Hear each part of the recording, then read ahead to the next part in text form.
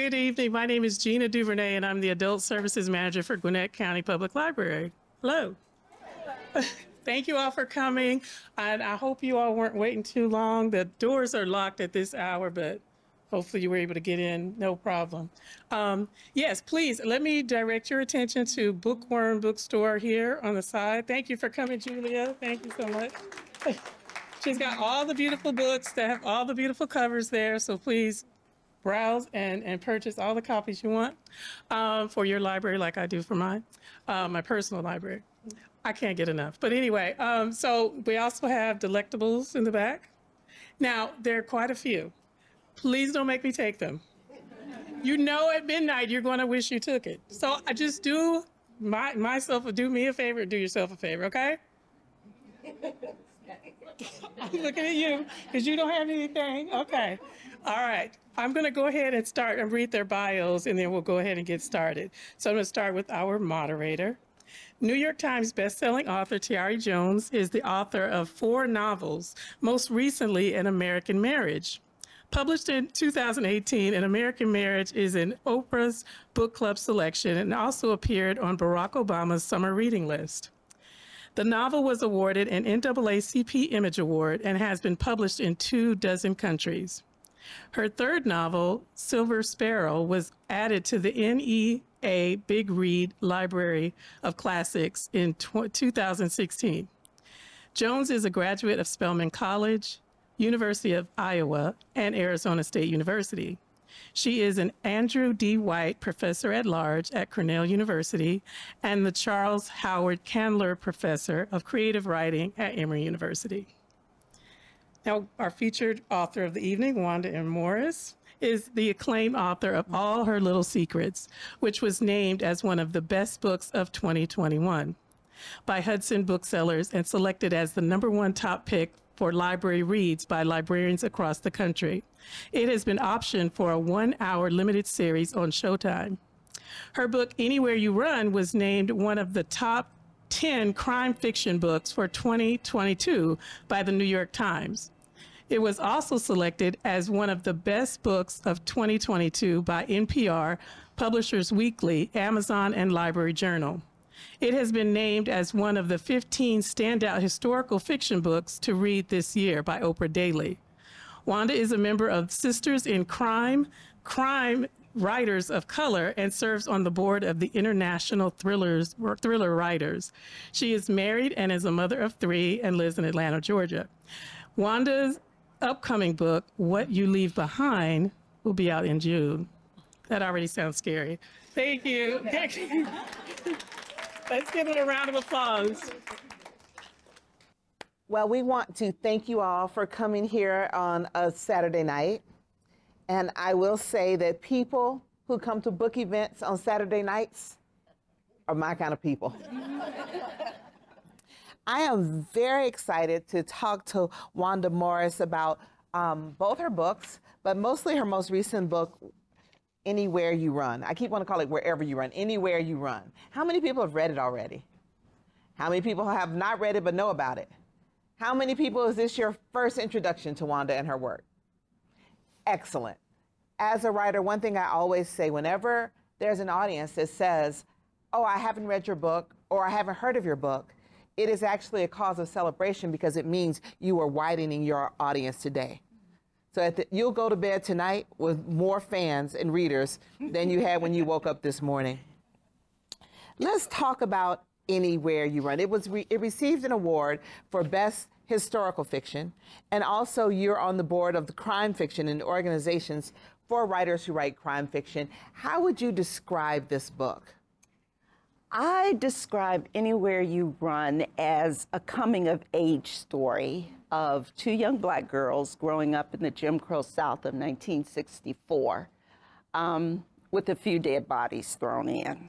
So I do write crime fiction. That's kind of my jam. And the reason why I do that, I think, is because I am always trying to find the humanity in those depraved conditions that we sometimes live under. The world is a complicated place, And I think I'm always trying to find the decency and humor and all those good things in spite of all the bad things that we face in the world. So specifically, Anywhere You Run is the story of Marigold and Violet. They're two sisters, 21, 22 years old. And Violet is kind of a sassy young lady, and she suffers a brutal attack, essentially. And she knows that, you know, because of the nature of her personality, she exacts revenge on her attacker. But she knows growing up in Jim Crow, Mississippi, that a black woman who kills a white man is not going to find justice despite the circumstances. So she takes off running.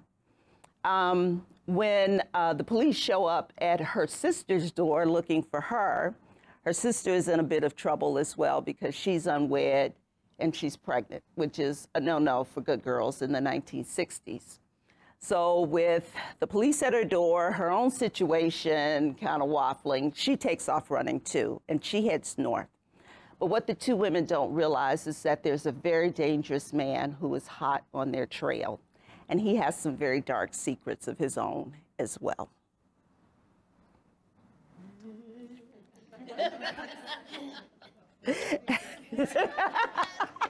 I, for one, love stories about sisters, especially sisters with very different personalities. Because the sister who's pregnant is the last one you would think would be the one who's pregnant, right? Yeah. And the one who commits the murder is not exactly a shock. Like, well, I won't say you would have thought she was a murderer, but if you thought someone in this family is going to exact a murderous act of retribution, you would know which one it would be, correct? And she heads off and she tricks the guy who gave her the ride. Can we spoil that part just a little bit? So the book opens up with, you know, I don't do a lot of gore in my books, even though I do crime fiction. I don't do a lot of that stuff on the page. So Violet, who is the sister, she has already exacted her revenge on her attacker. She has come up with a plan. She's devised a plan for how to get out of town. And what she has done is she has kind of mesmerized a young man by the name of Dewey. And she leads him to believe that she is in love with him. Now, he is white. Again, we're talking Jim Crow South, 1964. He is white, and he is enthralled with her because she's very beautiful, and she has this, you know, very big personality. And so she tells him that, yeah, she will run off with him to get married. They're headed to Boston. But in fact, they don't quite make it there together. They are driving, they land in Birmingham, Alabama, and she decides that's about far enough with Dewey. And so she takes off running from there, and she leaves Dewey high and dry. She takes off on a bus. On a bus. On a bus. She has him, you underselling this scene. She has him, they go like to a gas station or something that's conveniently across the street from the bus station. And she's like, I'll be right back, baby. And gets on the bus. Yes. That's right. Yeah, exactly, exactly. But she's smart. She's smart. She's tenacious. That's a smart plan. Yeah, yeah. And she has put this plan together long before they ever left Jackson, Mississippi. And so things go as planned until she winds up in a small town. She winds up getting off the bus in a small town called Chillicothe.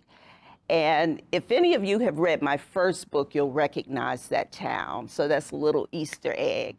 But yeah, she winds up in a small town, and that's where things kind of take a turn. Tell us a little bit about the relationship between the sisters. It is a really deep and affecting relationship. The sisters love each other, but like, you know, siblings, they have their moments too.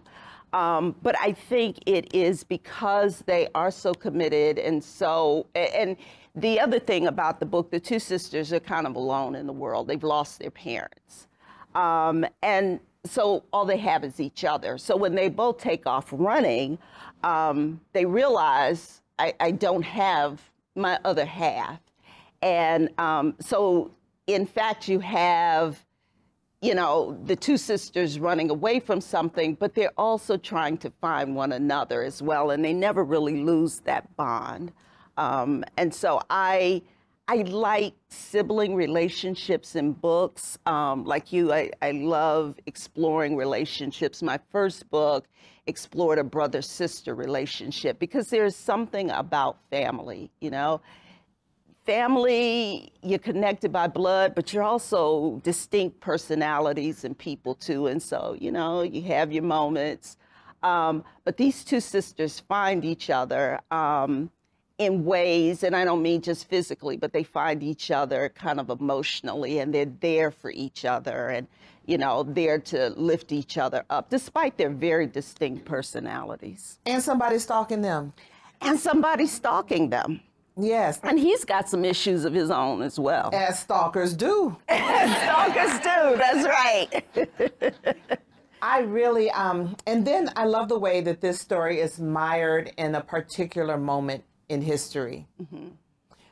Would you like to give us a short reading from the book? Sure. So this is the opening passage from the book. Like I said, it's the summer of '64, and this was also the Summer Freedom Project, where college students were recruited to come down from the north down south to help Black Mississippians file applications to get the right to vote. And many of you probably learned about Goodman, Cheney, and Schwerner. They were, you know, three young men who were part of the Summer Freedom Project, and they lost their lives, sadly. They were murdered. And this murder is kind of intertwined into the book. Now, I have an author's note that I always read because sometimes the language that I use in the book, you know, it's raw. And so I'll read the author's note and then I'll read the passage. This book contains certain terms that I would never use or condone. However, as the story takes place in the Deep South of 1964, I wanted to lend as much authenticity as possible to the dialogue and narration. Sadly, such terminology was prevalent at that time. Neshoba County, Mississippi, June 21, 1964. All four men passed around a bottle of Jim Beam as they peeled up State Route 19, giddy with excitement about what they'd do once they hog-tied those coons and got them to a tree. The engine revved as they hit the crest of the road doing 80 miles per hour. Getting pulled over was the least of their concerns because Olin's cousin, Sheriff Bickford, was riding shotgun. Bickford had gotten a tip and rounded up the other three to head from Jackson over to Meridian and then north to Neshoba County. Olin, sitting in the back seat, threw back a swig and passed the bottle on, assuring the others they were doing God's work. The last thing anybody needs is for them to start voting. Bad enough the goddamn government wants us to let them eat in our restaurants and sit beside us on a bus. If the Lord had meant for whites to mix with coloreds, he would have made the coloreds a hell of a lot smarter. Either we stay all white or we die amongst them. A couple of the other men nodded in silent agreement. Bickford had explained to the others that his buddy, a Neshoba County sheriff, tipped him off that they'd landed a few of those troublemaking civil rights activists from up north. They'd made arrangements. The plan was to arrest the men and hold them for a few hours. After nightfall, they'd release the men, tell them to be out of the county before midnight.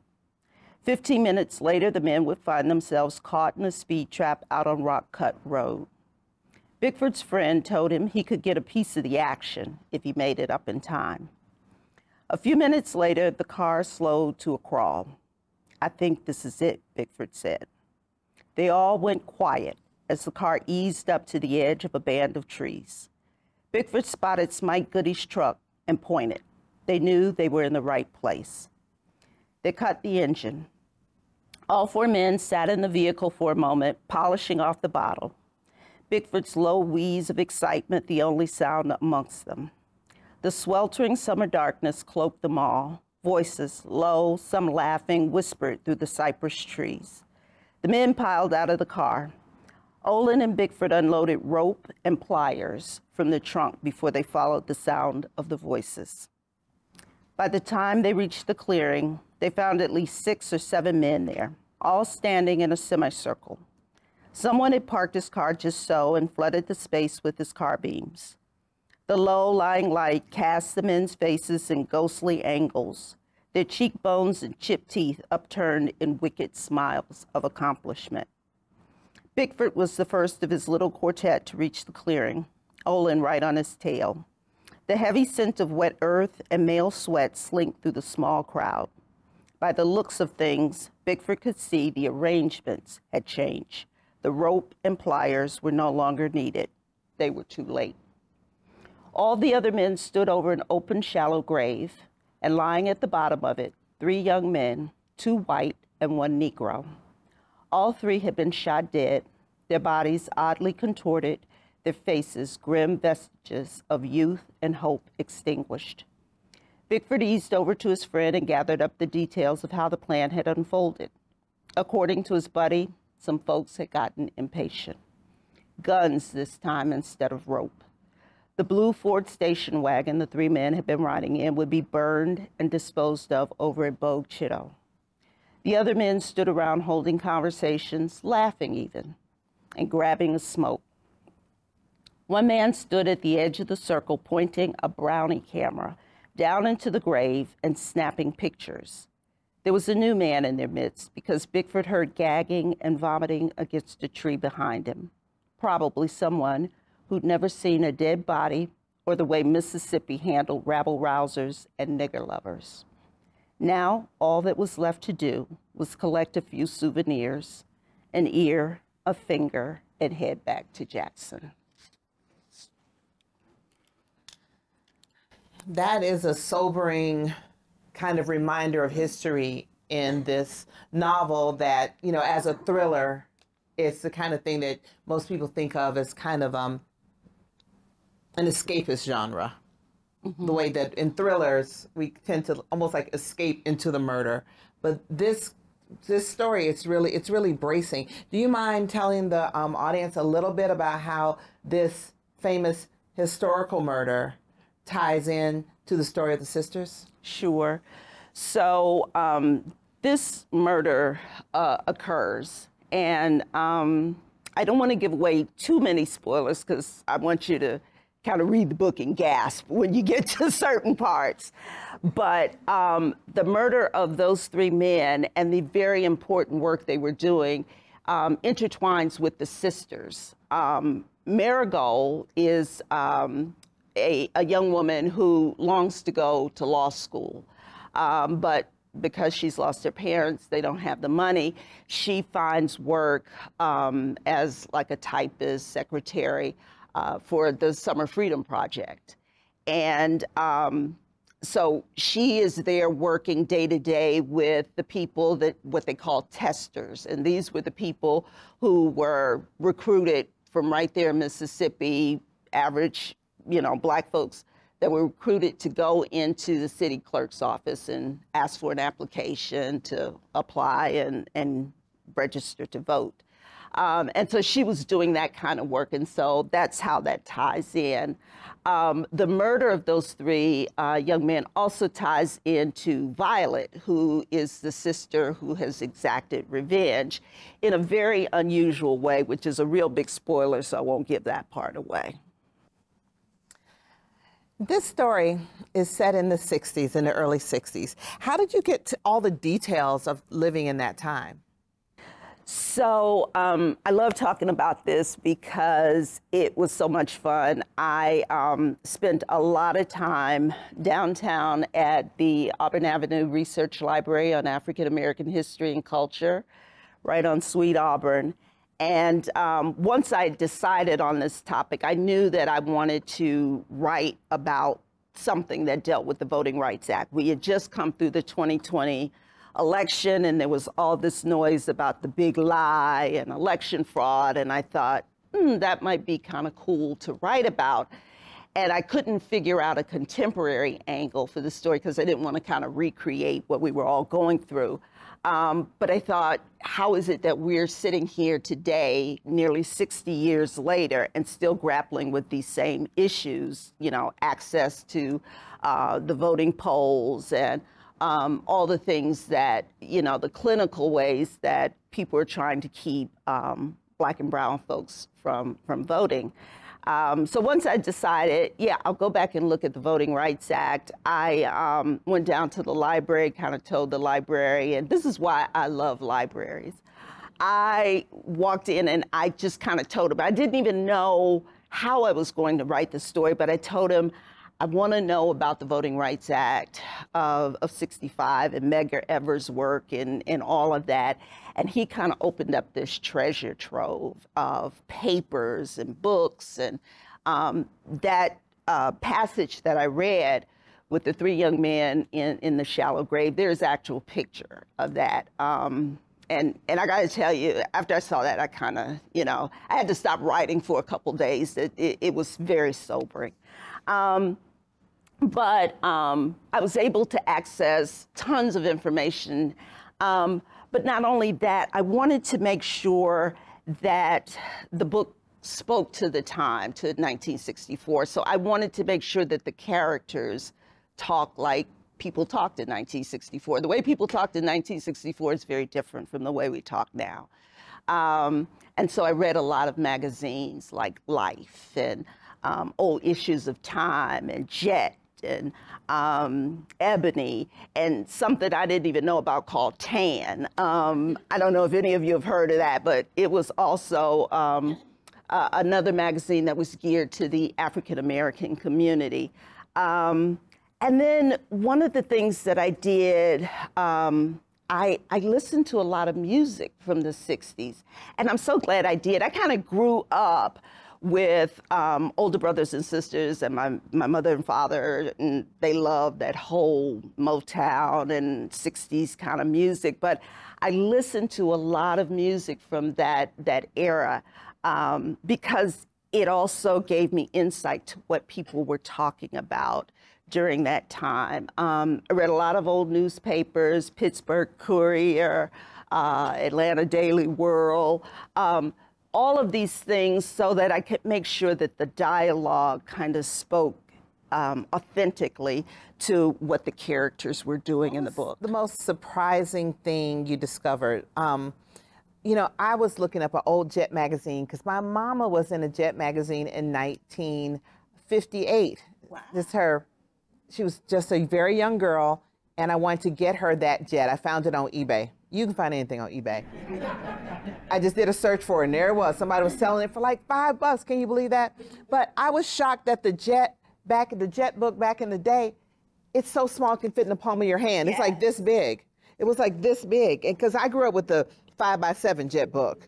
This thing was so little, you couldn't even. It was smaller than the. And it didn't have a Beauty of the Week at the time.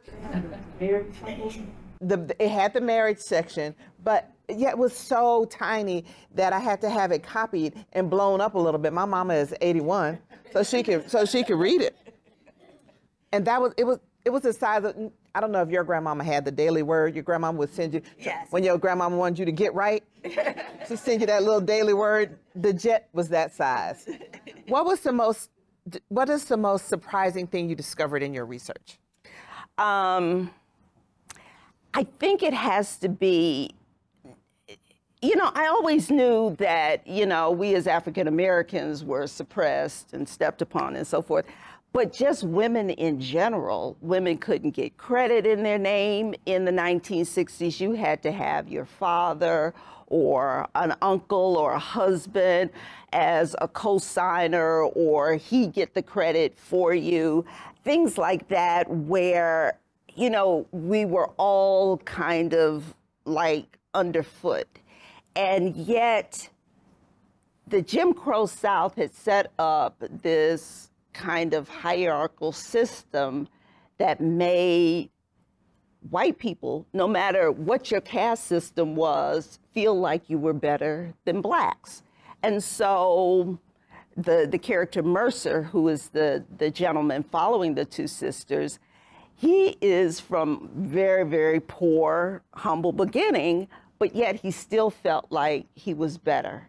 And so it was that us versus them that I saw not only the ramifications on us as a people, but just kind of how it's not so much black and white, but it is economical. And some people, despite whatever their economic status is, would still fight against their own economic interests because they were white, because they thought, that's okay, I'm still better than the black person over here, even though I'm eating crumbs. And so, and that's part of the reason why I wrote the book too, because I saw so many parallels between what was happening in the 2020 election, what currently happens today, and what was happening back in the 60s. Is still kind of the same thing. It's still this whole system of you're better than, when really we're all kind of in the same boat. How did you figure out in doing your historical research, like what kind of clothes the people wore? Oh, I'm glad you asked that.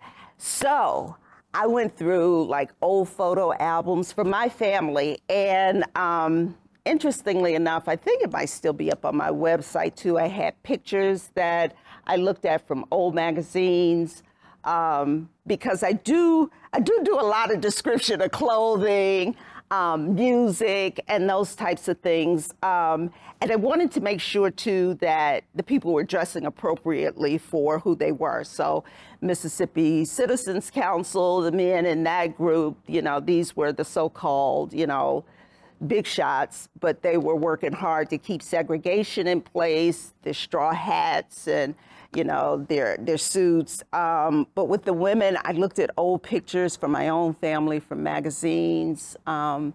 Again, like I said, I think I probably went down this research rabbit hole because I was having so much fun. And so a lot of the stuff that I researched, I couldn't even use in the book because the book would be 700 pages. You know what I think I noticed in doing some research? It seems like the more freedom women have in terms of a time and place, the less complicated the undergarments. Like, I was researching the 50s and all those girdles and things, this thing snaps onto that thing and all that. And I noticed as people got freer in ways that you couldn't see. So by the time you were in the 60s, people had 70s, people let the whole bra go. And then, so what does that say about now, though, that people are wearing Spanx again? I know the girdle is back. It is. I think they call it Spanx. They call it shapewear. The girdle. Yeah, the girdle is back. I don't think I feel like the underwear is like the canary in the coal mine. The underwear is letting us know that things are going backwards. I agree. Ladies, get free. Okay, moving on. Sorry, that was. Men are wearing Spanx. Spanx, that's right. They have men shapewear. Okay, y'all, we got to get free. I mean, we're going to go back to literature, but this is just a little PSA. Everybody, I don't think anyone ever wrote a great novel in a girdle. How could you? Yes, you too trussed up. But okay, but I digress.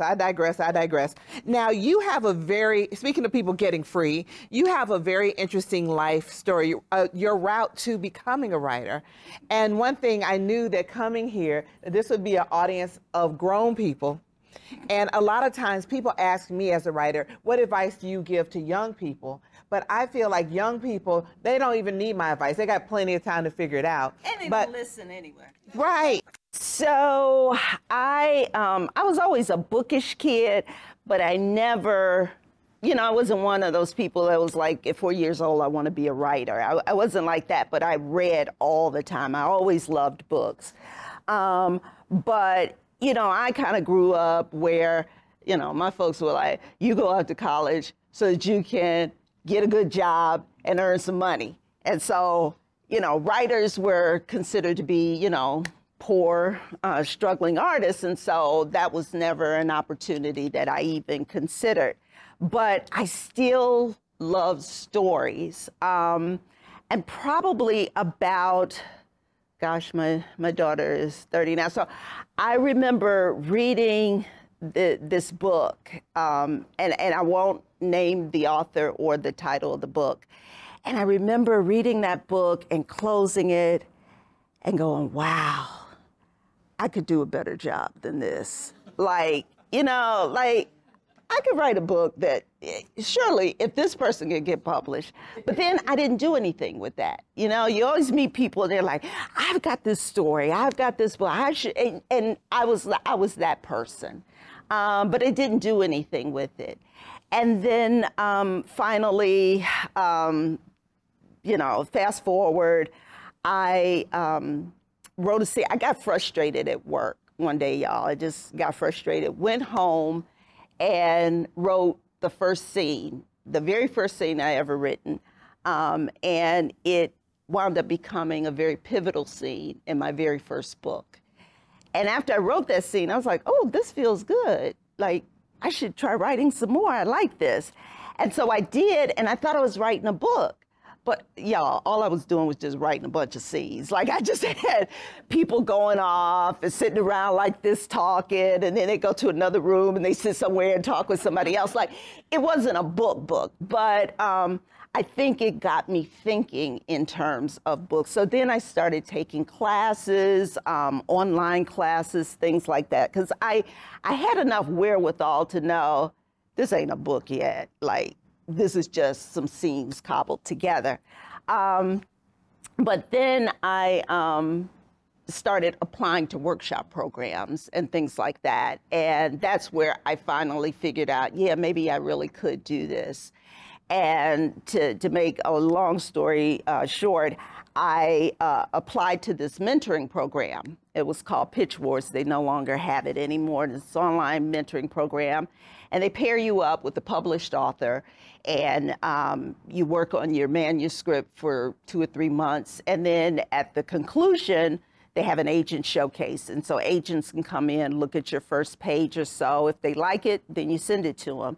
And if you're going to be traditionally published by a large publishing house, you need an agent. So I got into that program. 20 plus agents said they loved my first page and wanted to see my manuscript. And I was like, oh my gosh, don't clap, y'all, don't clap. Every single one of them rejected the manuscript. Every single one of them. I was heartbroken. And I had already paid to attend a conference. And I was like, and part of that conference was a pitch fest where I could sit with agents and tell them about my book. And I was like, well, there's probably about 3 agents left on the planet that haven't seen this manuscript. So I'll just apply to them. And so I went to this conference, sat down in front of this young lady and told her about my book. And she was like, ooh, that sounds good, send it to me. And she signed me up. And I finally had an agent. So I was like, oh, this is great, I'm gonna be published now. And so she said, here's some notes, kind of beef this up, do this, and then we'll go out on submission, which means we'll send it out to the publishing houses. She said, you work on this over the holidays, and we'll go out in March 2020. Well, what happened in March 2020? Yeah, COVID hit. So the world shut down. And she's like, Wanda, I don't even know if we're going to be publishing books or anything. So let's just sit tight. And again, I was heartbroken. I was like, I am never going to get this book published. But I sat still. I prayed on it.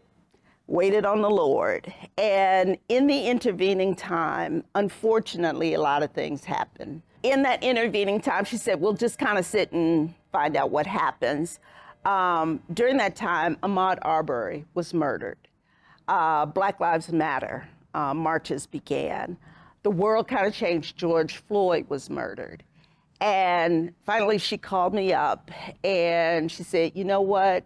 The story that you're telling in All Her Little Secrets, that was my first book. She said, I think the world needs to hear this story, and I'm going to send it out. And we sent it out, and that book went to auction, which means that several publishers wanted to publish the book. So wait on the Lord. Now you can clap. Yes. You know, I do think that so many people think it can't happen to them. Like when you hear an encouraging story, sometimes your mind will tell you, well, yeah, but that happened to her. You find whatever thing about her is different than you and say, well, yeah, but she's this and I'm that. But I do believe that stories find their way into the world. The story wants to be out there. And I do find that when you give the story everything that you have in your heart, that doors will in fact open, and you just have to be prepared to walk through that door. I think that All Her Little Secrets was the perfect book for the time. And one of the many things that I admire about your work is the way that you use the genre of thriller. Like these books are juicy, to talk about bigger topics, but it's done in such a way that it's a pleasurable experience. Like you can do it on your vacation, but you still are learning things as you read. Is that your technique, or is that just your superpower? Well, that's kind of the way I come to books. I like to pick up a book and learn something from it. Of course, I like to be entertained. You know, you plunk down 20, 30 bucks for a book. Yeah, I want an entertaining story. I want a story that touches me emotionally. But I also love books that teach me something or take me to a different world I've never explored, or show me a different perspective on an issue that I've never considered. And so I think because that's the way I like to read, you know, then I write books that way in the hopes that other people will enjoy it too and learn something. And there's so much to learn about the world. I tend to use stories from, you know, my experiences as a lawyer, as a sister, a mom, a daughter, and try and weave that into my stories as well. And so I tend to have, like you say, kind of bigger issues that affect ordinary folks. Like Violet and Marigold, just two sisters trying to live their life in the South. And then here comes somebody. Not to get pregnant. Right. Try not to get pregnant, but that guy was so cute and so fine. You know, just trying to work a job and walking home from work and a white man accosts her. So these are just ordinary women, ordinary people in a story, but the things that happen to them have larger implications. The story kind of goes beyond those characters. That's what I try and write.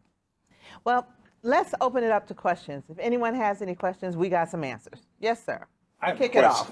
question. I've not read Anywhere You Run yet. I will read it. In All Her Little Secrets, there were some plot twists and turns that I was not expecting, but it really held together. Did you know from when you wrote the first page how that book was going to go, or did it take the twists and turns as you wrote? No, I don't. And I've come to discover I did not. I've come to discover now, I'm working on my fourth book right now, that if I'm not surprised, then the reader probably isn't going to be surprised. And so, for example, the way that book ended, I always start my books and I never know how they're going to end.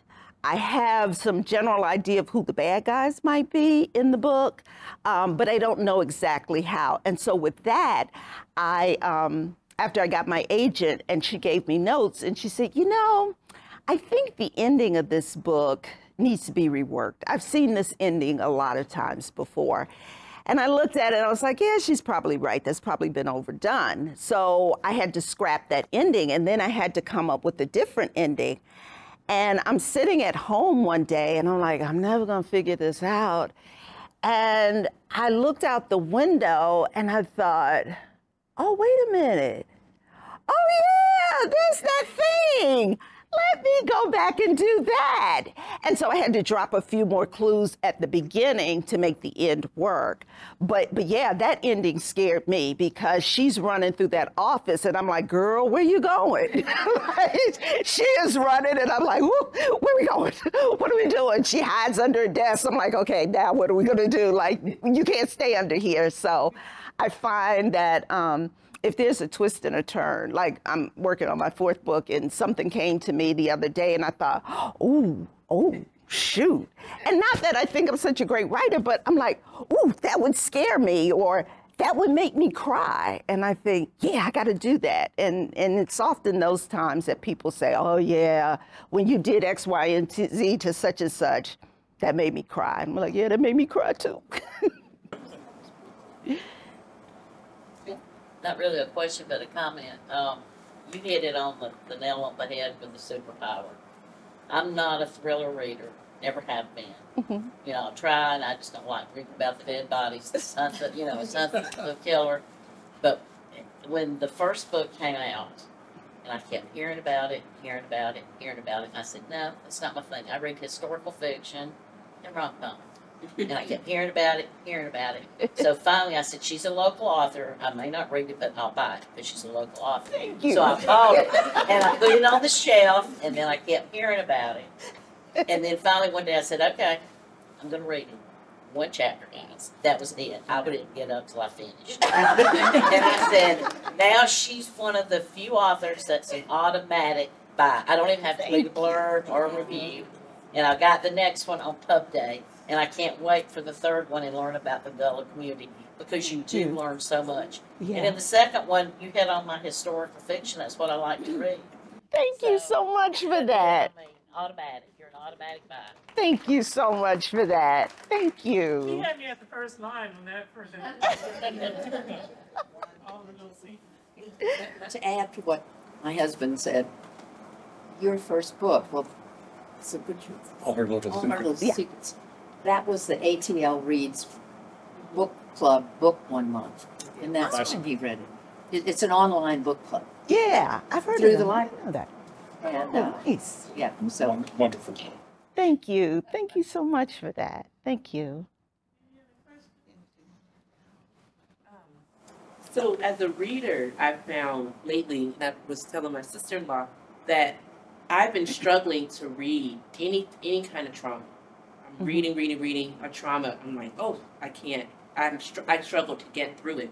And so I'm curious for both of you as authors, when you're researching or the idea comes to mind and then you sit down and you have to write the murder or write the lynching, write the attack, how do you navigate from an emotional standpoint the trauma, how to and or care for yourselves as you're writing? You know, that might help me Great question. to get through it as I'm reading. You want to go first?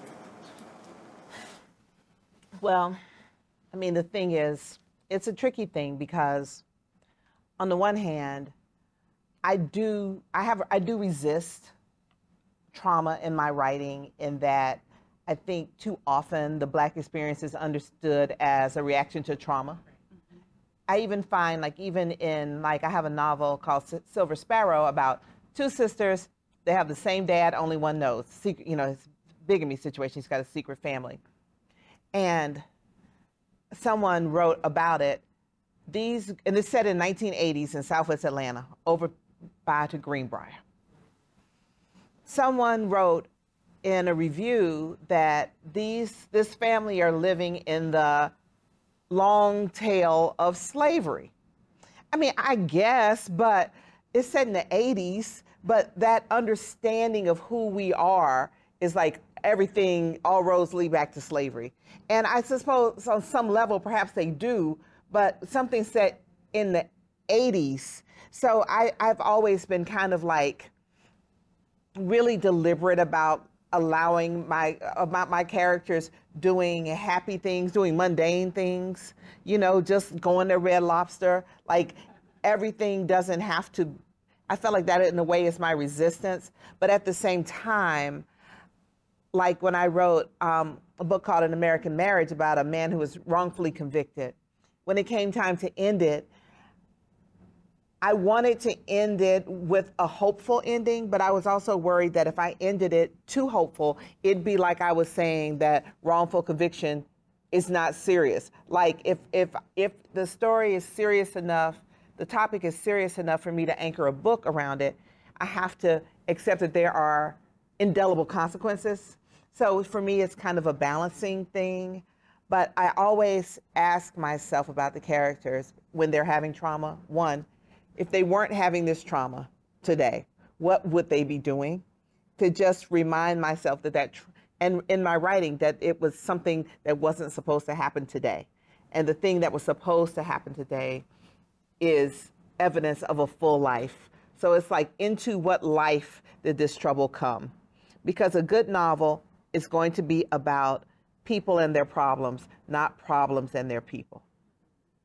But as far as the way you care for yourself when you write something really traumatic, like I have a scene in the book I'm working on now where a child is assaulted. I wrote some of it and I kind of broke my own heart, and I didn't write anymore for about a week. You are allowed to walk away from it and come back. And I also do not prioritize art over my own self-care. I'm not a person to say that, well, it's important that this story gets out there, even if it is undermining my peace in a significant way. I am more important than any book.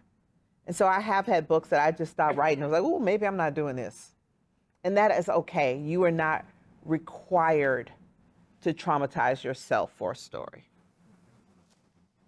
So for me, it's a little bit of what she says. I try to have a balancing act because I write crime fiction. So my books are always going to have some bad stuff in it. I mean, one of these days I'll write a rom-com. I'm just not there yet. But because I know my books are going to have some bad stuff, somebody's going to get killed, somebody's going to, be assaulted or something, I try to make sure that my characters speak to larger issues. So it's not just about the trauma. Because in my first book, All Her Little Secrets, the protagonist of that book has a very traumatic past. But what I tried to do in balancing that is to make sure that I gave her a fuller life, that it just wasn't centered around her trauma, that she either took something from that trauma and she did something with it, or the people that surround her love her and care for her through her trauma. And so I try to make sure that there's some balance around whatever the traumatic event is. And then to speak to how do you care for yourself, I'm working, like I said, on my fourth book now, and I've written some scenes where I just put it away after I wrote them, and then I go watch some cartoons or something. Like, literally, you have to step away. And it also gives me an opportunity not only to cleanse kind of my brain from that, but also to look at the larger picture and say, am I doing this scene correctly? Am I doing justice to this issue that I'm trying to cover in this book? And so, to Tayari's point, you kind of have to step away.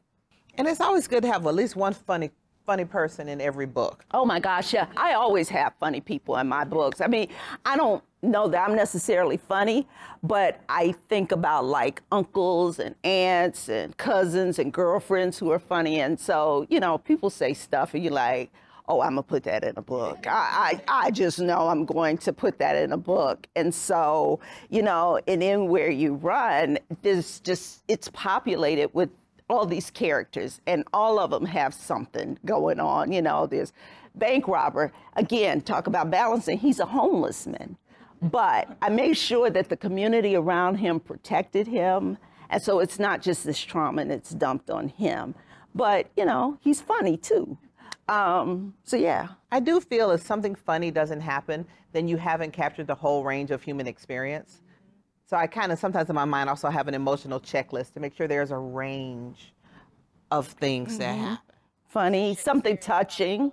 Yeah. I mean, even Beloved is a little bit funny.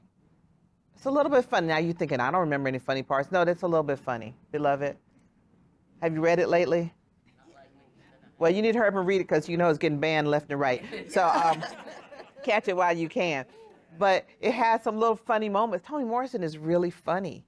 She's really funny. And that's how I think she tempers that with all those. She has a lot of wisecracking characters in there.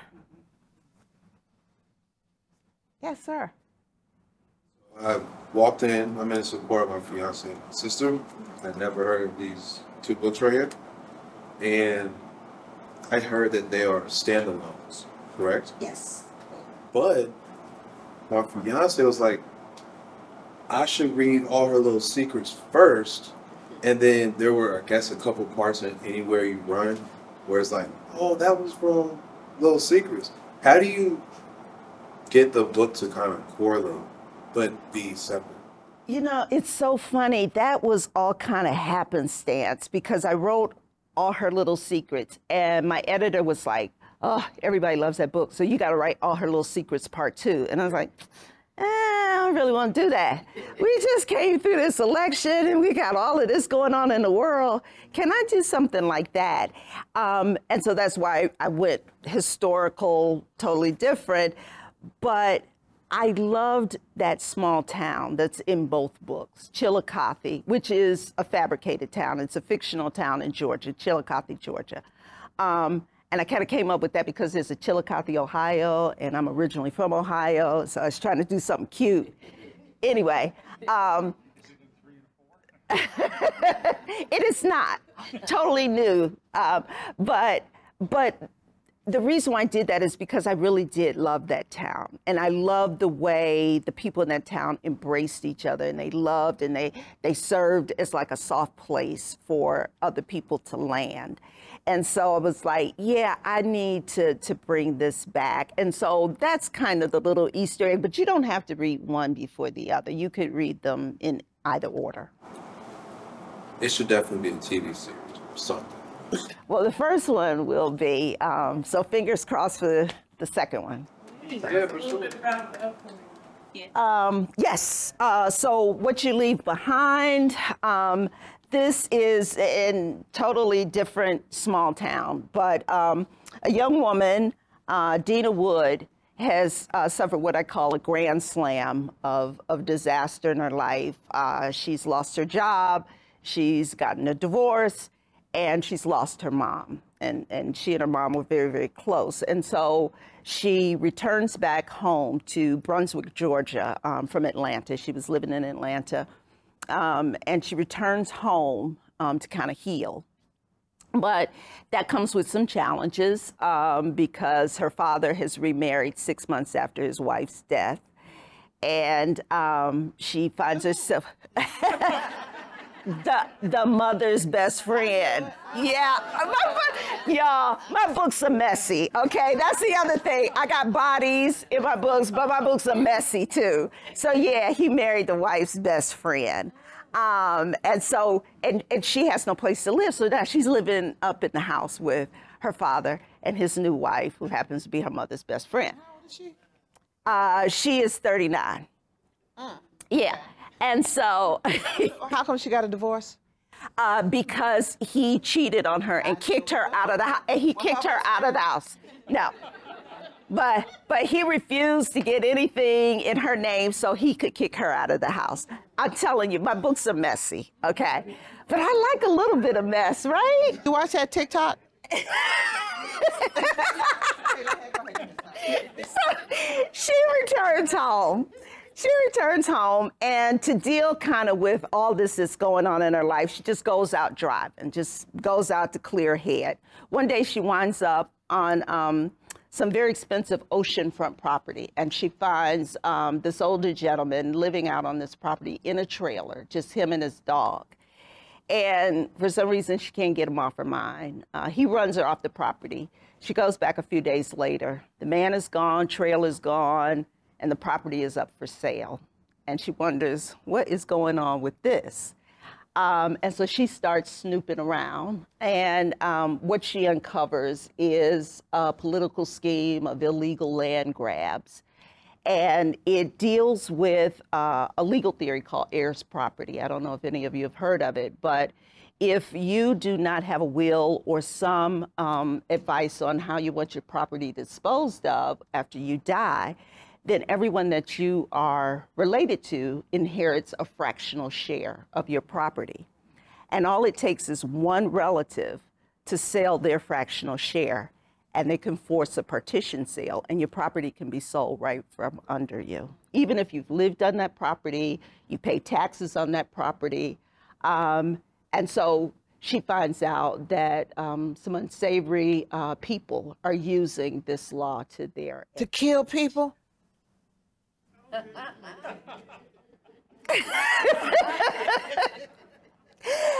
Well, but again, in the midst of all this, and we talk about balance, you know, there's some dead bodies, of course, but, you know, it is really a book about community and coming together as a community and people loving on one another. And stealing their property. There you go. Dead bodies in community. Thank you. Did you? We can raffle it. Yes, we do have a raffle, but I must say, first of all, but please, just one more round of applause for both of you. Thank you so much. Thank you so much. I want to, I failed too, but I want to give a big shout out to Duluth Fine Arts League because they support the library so much and they brought all this food. We didn't do that, they did that. So thank you so much. And for more information about the league, that they do lots in the town, not just support the library, but there's all kinds of crafts and knitting and all kinds of things you can find out. Yeah, all the arts. And so you can find out more. And please make sure, everybody needs to leave here with a cookie. I mean it.